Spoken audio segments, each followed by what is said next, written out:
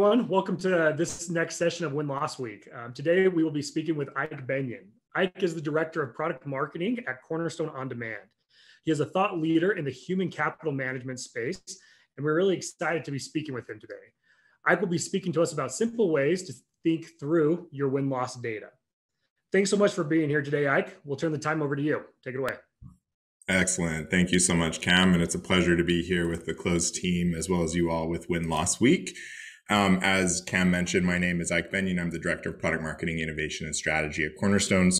Part of my responsibilities is to help not only dictate the direction and differentiation we provide in terms of our positioning, but also helping the product team to make sense of what's going on in the market, specifically our competitors as well. And with that, of course, it's easier said than done than taking all that data that is a part of those processes and making it actionable to move your company forward. So let's talk about two big strategies that you can take to help you to make sense and to move things forward. But first, let's start with an anecdote that I think all of us are familiar with. Taking your first steps into any setting can be rocky, and entering the workforce for me was no exception. It was 2012, the economy wasn't great, so I was eager to find any little tip or trick that I could get to help me to land my first job. A friend was kind enough to refer me to an organization, and I polished up myself, my resume, to make sure I was in a position to be really competitive for that role. And my first interview was with a recruiter, and after the recruiting interview was done, my friend messaged me and said, "So it went pretty well, except for that weird part where you asked for feedback about how you were doing." And I laugh now, but I was confused in the moment. Blogs told me to get a read of concerns, questions lingering in the mind of the interviewer, but they didn't really tell me the right context, that a recruiter isn't really the person to use that tactic on. So yes, it was awkward. In retrospect, I should have valued the sources of information differently than I did when I was planning my interviews. And the friend on the inside should really have been my first high quality source of information about the culture and what the interviewers were really looking for. So in principle, this isn't new to data. It's well known that you should consider the source and the context of the data that you're looking at. But in the world of win-loss, sometimes that isn't as clear. So let's take a more real practical example. Let's fast forward through my career to product marketing. In an evaluation I did of a win-loss portfolio I was managing. And by the way, regrettably, this was not with Closed. But first, I literally laughed when I finished putting together this slide of the top reasons that we win and the reasons why we lose. And to call it out for you, in case if you don't see it, the top two reasons we won, supposedly, were the same top two reasons that we lose in this particular product set.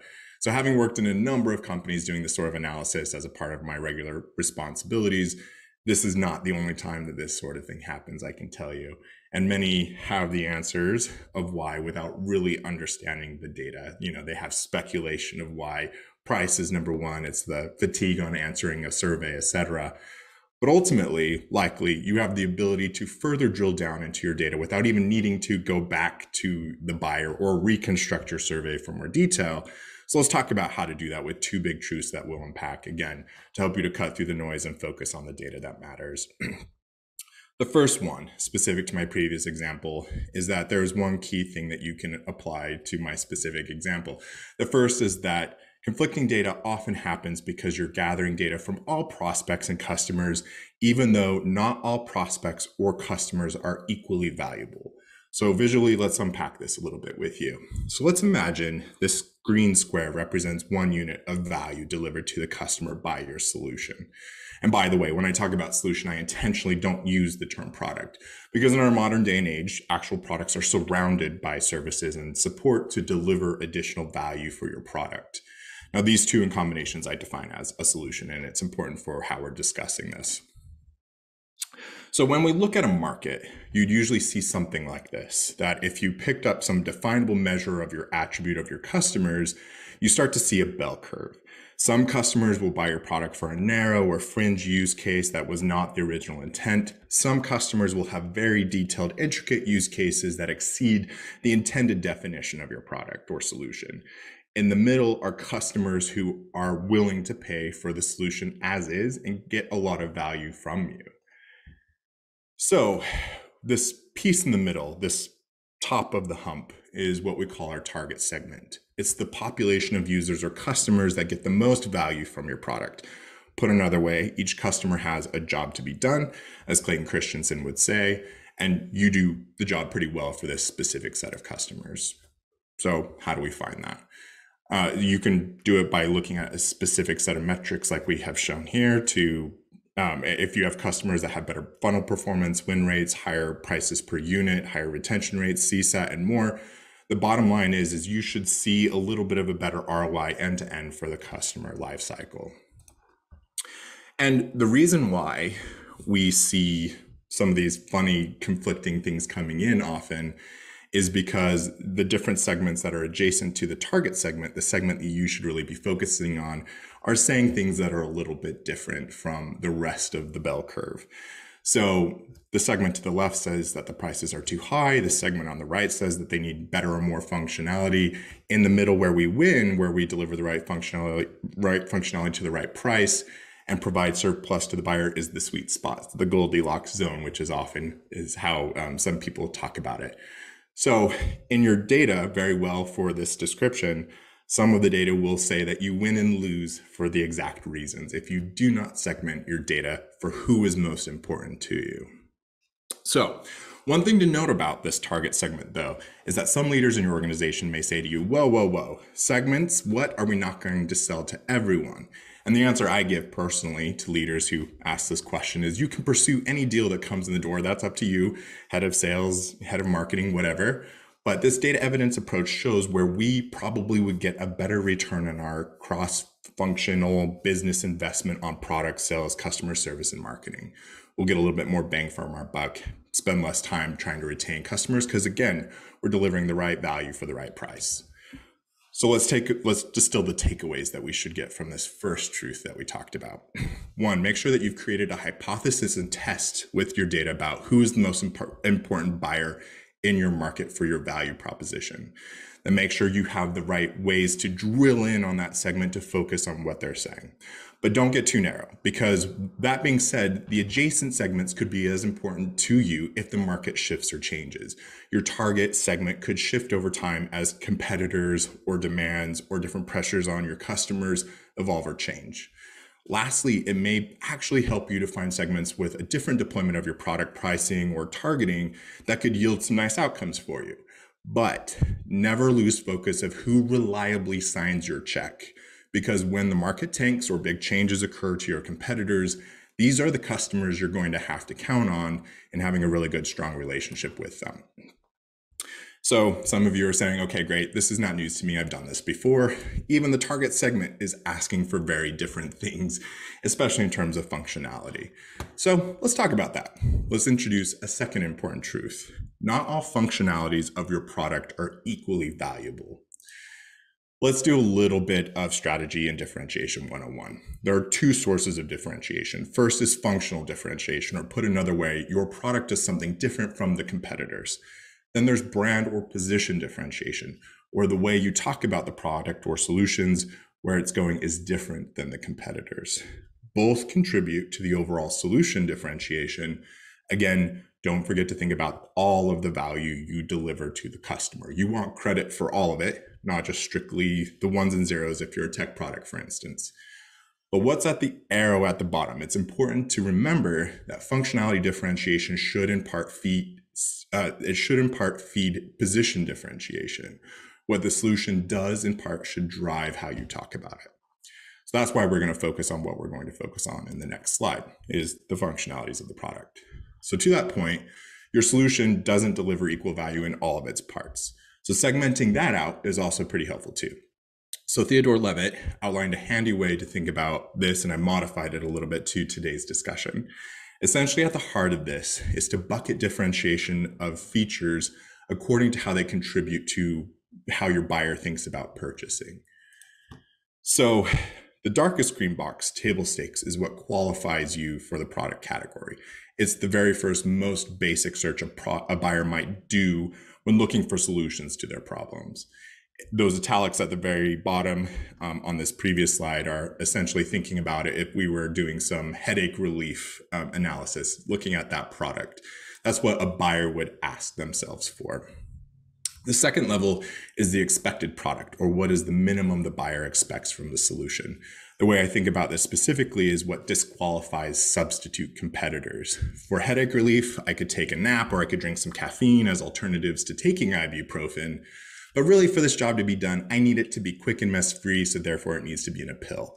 So that's the minimum I or you expect from headache relief, really, in terms of the product.